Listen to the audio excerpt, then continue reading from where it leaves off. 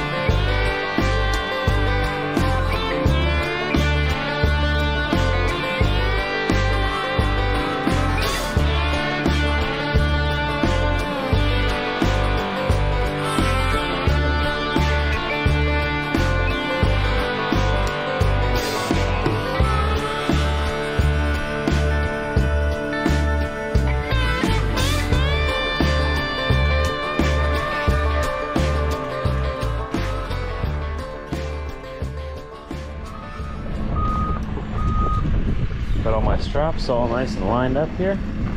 Gonna roll them up with my strap roller. Getting unloaded. Once all this is off my trailer, I'll just have my tarps left on my trailer. And then I'll head back to the yard. There's a load sitting there waiting for me already. Load of lumber. Did you guys watch yesterday's video? Picked this up at our yard yesterday. Brought it here. It's like a 5-hour drive. We're in Langbank, Saskatchewan. Once I'm done here, there's a load of lumber that's going to Minneapolis. Waiting for me. Calling my name. Come get me. I hear it.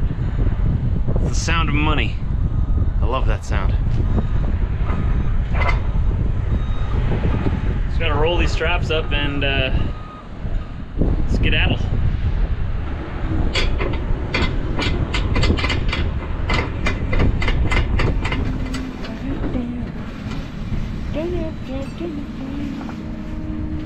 Yeah. Nice. So yeah, showing you, I gather all of my straps together here in one place so I'm not walking back and forth going to get them. I have them laid out here beside my truck so that they're not being driven over by the forklift. I don't really care if forklifts drive over my straps, but I don't want my straps to get caught up in their axles or in their wheels or something and cause problems, so I just keep them out of their way.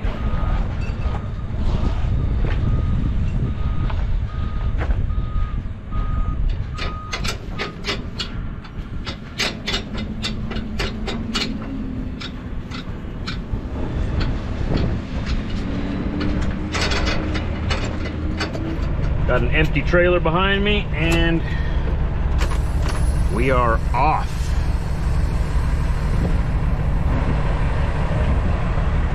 Rock and roll.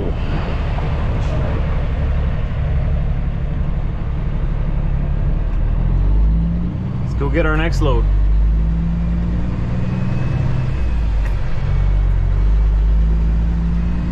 I'm not even too sure what kind of lumber it is. I don't think it, well, it could be tarp lumber, I don't know. That'd be a little disappointing because no one told me about that. But I like to prepare myself mentally before I have to do tarping, you know? It's much easier if I show up and I know I gotta do it than if I show up and I get surprised that I have to do it, you know? Maybe that's just me.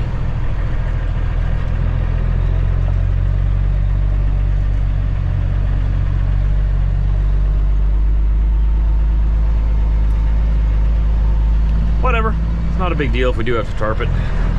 It's just gonna take up a little bit of time, that's all. And I'm trying not to waste any time today. I wanna get as close to Minneapolis as I can tonight.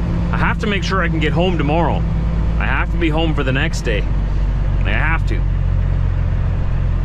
We have important things to take care of.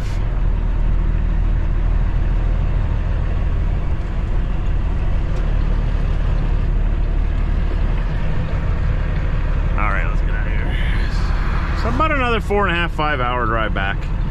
Probably 5 hours, so I'll probably stop for Timmy's along the way.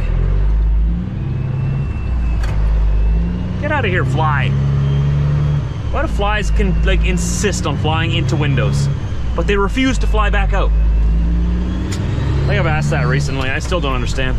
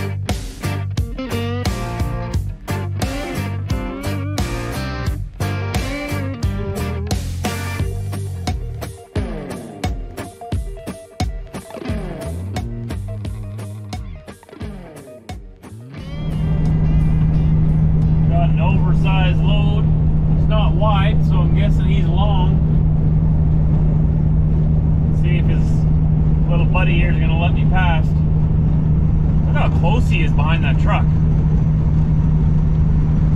Wow. Like, what if a deer pops out in front of that semi and has to hit the brakes hard? His follow car is going to slam right into the back of him.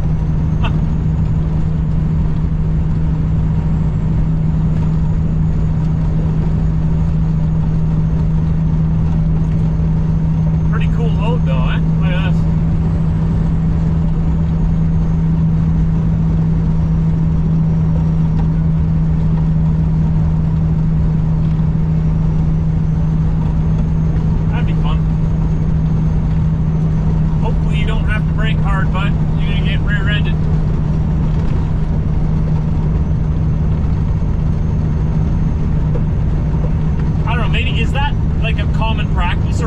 Purpose of the chase vehicle following so close behind the unit with the cargo. I mean, that's a very expensive trailer and probably expensive cargo. If he were to slam into the back of it, I'm sure that would be quite a mess to take care of.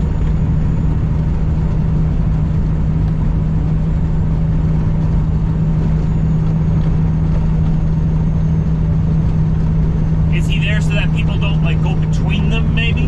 That could be that nobody like goes, cuts between them, separates them. I don't know. Strange, right?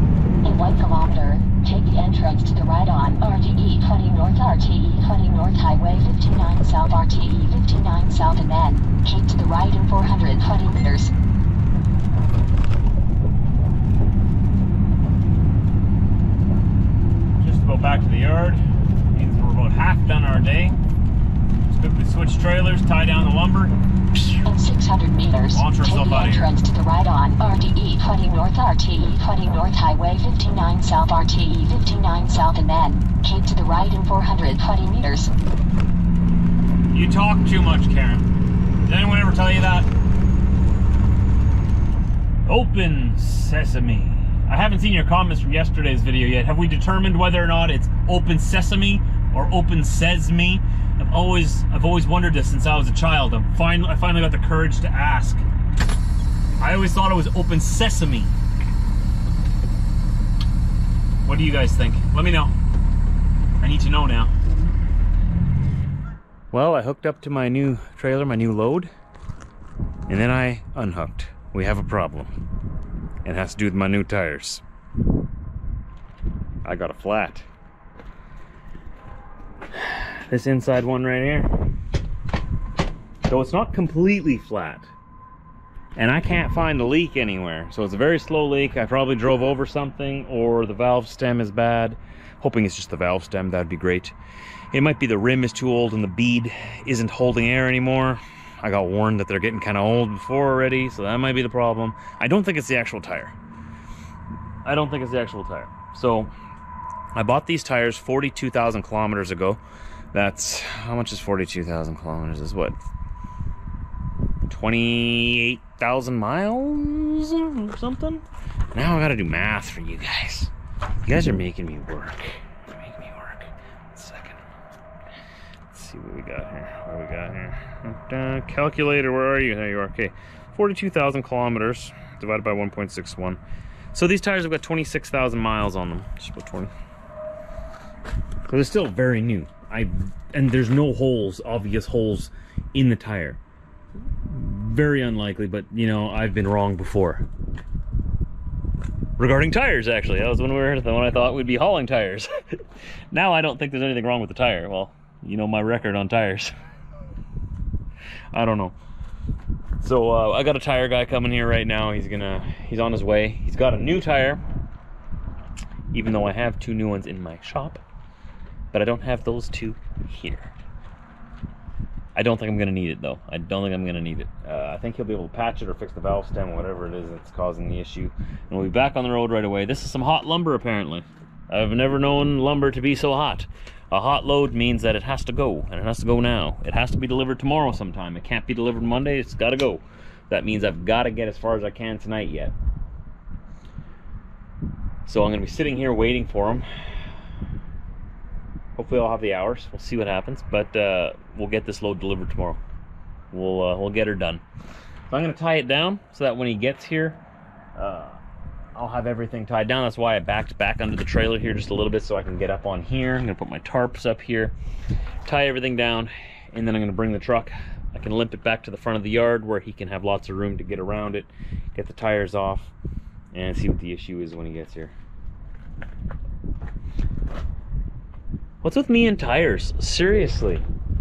I had so many flat tires on this truck already. Like, I bought this truck a year ago. I've had it on the road for a little over a year and a quarter or something, a year and 3 months.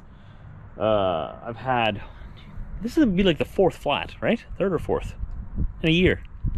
That's not usual. That's not normal. I keep driving over stuff. Stuff keeps getting in my way. That's what's going on. Stuff keeps getting in my way. So I'll let you know how it goes when he gets here. I gotta tie this down real quick so I'll be ready to go when he's done. That's what was in my tire. What is that? Almost looks like a bullet, right? And it's not a bullet, obviously, but what is that? It's right in my tire. So the tire's patchable, we can fix it. Why do I keep driving over things? Constantly driving over stuff like this. Like, what is this? Why is it on the ground? Just my luck, right? Just my luck. He's fixing it up there right now, and then throw it back on there. Quick, easy fix.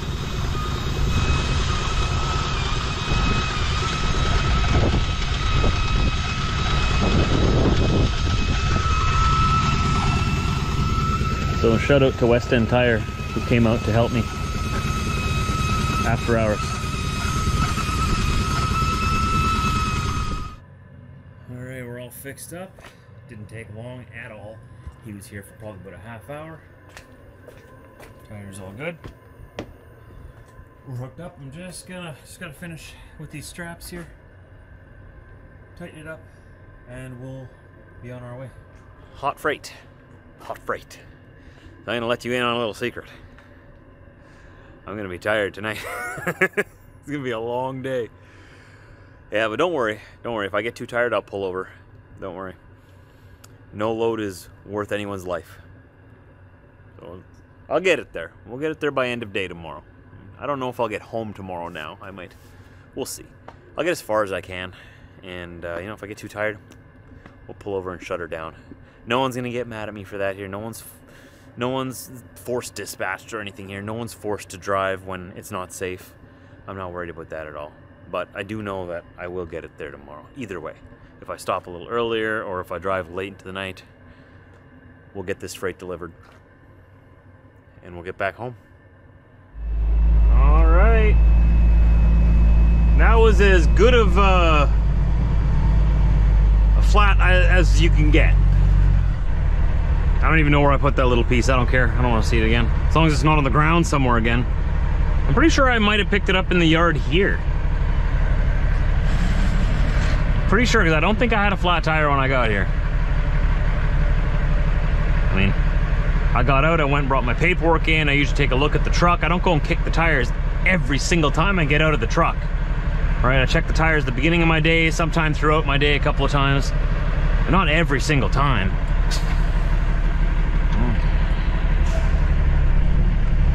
All right, let's see if we can get down to at least Alexandria, Sauk Centre area. I'll grab a coffee in Morris, grab some Tim's. I think I might need a double espresso tonight. I'm still feeling good, just so you know. I would never get on the road if I was too tired to drive. I'm just making jokes before. It'll be a long day is what I was trying to say. It'll be a long day, but I'm good. These long days, they happen, right? That's what truck drivers are used to. We're used to that. Turn right on Highway 59.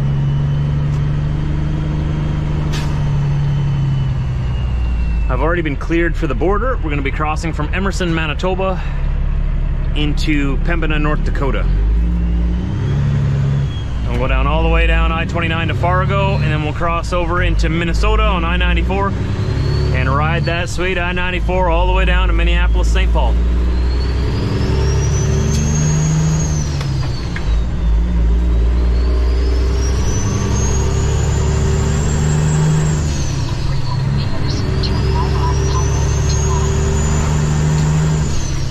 I'm always a little nervous the first little ways after I get a tire patched.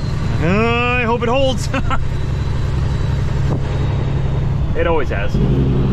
Whoops. 100 meters, turn right on Highway 59. Gotta remember to swing in somewhere and get my tires retorqued. First thing in the morning. Hey, there's Mike.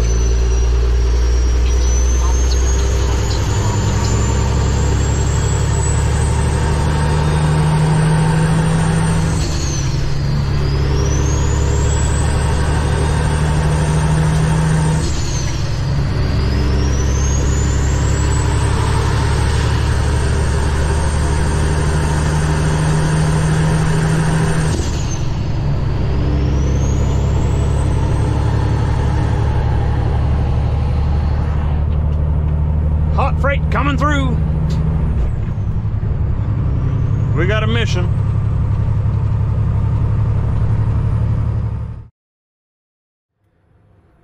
Well, everybody, back up, you're a little too close, there you go.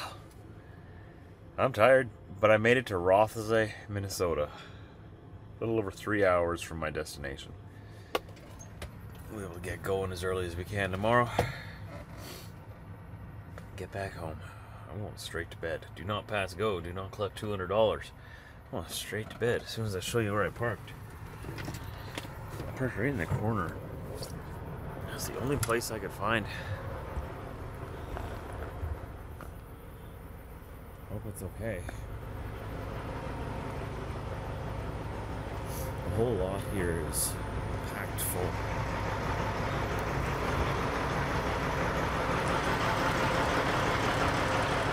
Except for the corner.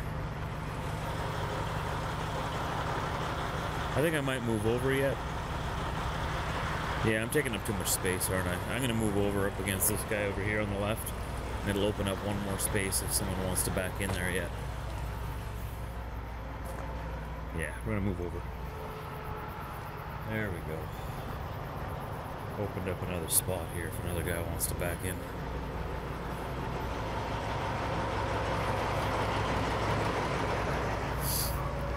Pushed myself back as far as I could. And you can fit another, well, you can even fit another 2 in there maybe. If you back in right. Or at least another 1, right? There we go. Now I'm not taking up too much space. See, even when I'm super tired, I can't go to sleep knowing I'm taking up 2 spots. Or even if there's not really any spots out here, but potentially 2 spots, right? Because there's going to be another driver coming off the road. He's going to be super tired. Going to be looking just for 1 spot just to park for the night, and he's going to see me taking up 2 spots. And what if he recognizes me from YouTube? Well, then I'm in trouble. He's going to call me out. Taking up 2 spots, Trucker Josh. Practice what you preach, right? So as long as he doesn't block me in here, like if he parks in front of me, or she, or whoever comes here, if they do take this spot, as long as they back up far enough that I can still get out, then we should be fine.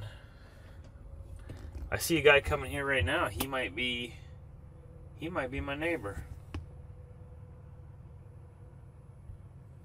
See if he takes that spot. Doesn't really matter to me. What matters is I'm going to bed. So thanks for watching, everybody. Don't forget to subscribe. Stay safe out there. Be safe in all that you do. And remember to drive safe. See you tomorrow.